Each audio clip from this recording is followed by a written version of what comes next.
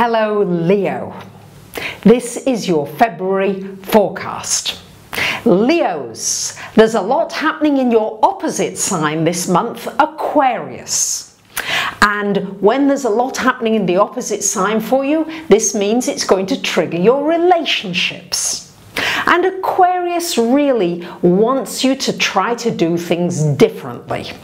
Now, you're a fixed sign, Aquarius is a fixed sign, you usually each like to have your own way. There isn't a terrible lot of give and take, although I have to say Leo and Aquarius is very often a wonderful match for a very long-term loyal marriage, I must say.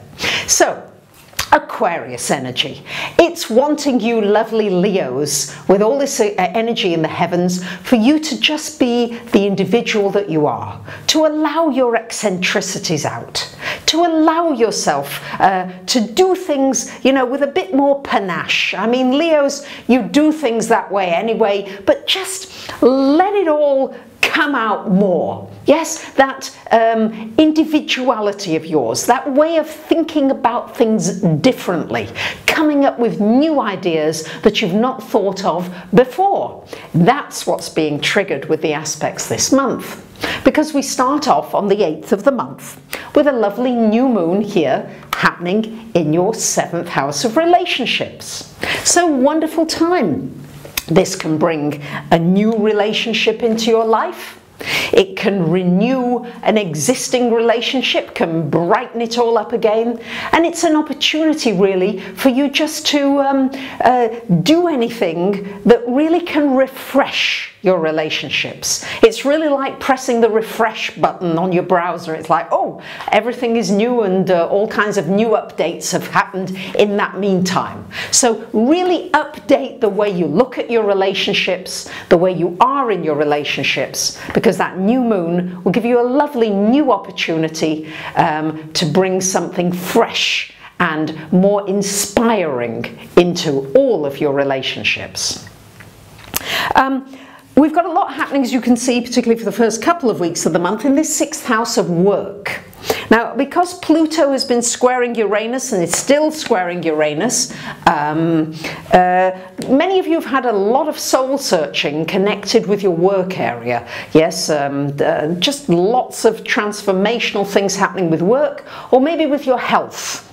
Lots of things maybe that you've had to change. Maybe you've had to change your diet. Maybe you've had to change the way you exercise. Maybe you've started to learn more about health and you're really interested in complementary medicine, maybe energy medicine. These aspects here are really pushing you towards that, especially if it's an area that you really enjoy. And certainly with Venus and Mercury together, most of this month really, they're really close to one another. So this is great for good communications at work, harmonious conversations, really good time for socializing as well. You may find that people from work are nice to socialize with the odd time, but as well, particularly the first couple of weeks in the month, there could be some good news about a work situation. On the 14th of the month, we've got Mercury going into this relationship house, and on the 17th, Venus joining. Yes, I got that in the right order. So this is beautiful for bringing harmony into your relationships, for bringing a romance into your life, for bringing romance into all of your relationships. You know, you can have romance with a friend. Yes, you can bring that sparkle. You know, when you see a friend that you just love, it feels so uplifting. And this is this uplifting energy that you've got going on for you this month in everything connected with relationships. And that can be a marriage, it can be an intimate relationship, could be a business relationship, could be a consultant, you know, somebody you see. All that is really under wonderful aspects for you this month. On the 20th of the month, we've got the Sun going into your 8th house, joining Neptune there. And the Sun in the 8th house, this is a wonderful time for taking some quiet time out, because it's going to be busy with relationships. There's no doubt about that this month. quiet time. It's also could bring you, with Neptune there, it could bring you some good news connected to some kind of an investment, maybe that you've had for a while. It's like, something's coming to fruition for me. It will be also a wonderful time to get into metaphysics, anything in to do with astrology, tarot, numerology, anything that takes you more deeply into understanding life. You may find a real interest of yours to go more deeply into that and bring more meaning into your daily life. On the 22nd of the month, we've got a full moon happening in your money house, Leo. So we've got Jupiter there as well. So this is a wonderful year where, you may find that money's coming in more. It's also probably going out a little bit more. But the full moon here, shining a light on you financially. So could be a project that's come to completion. You're getting paid. Could be payday.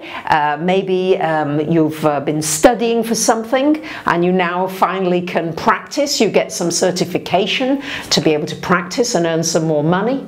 But certainly this is a focus on your finances, and also on looking at how you value yourself. Are you valuing what you do and what you give enough?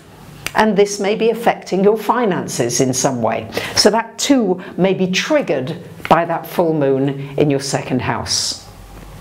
So there you have your forecast for this month. Thank you for commenting, sharing, subscribing. And if you haven't already signed up for my free newsletter, you might like to do that, because every 2 weeks I give you some new astrological updates. Have a great month. Bye for now.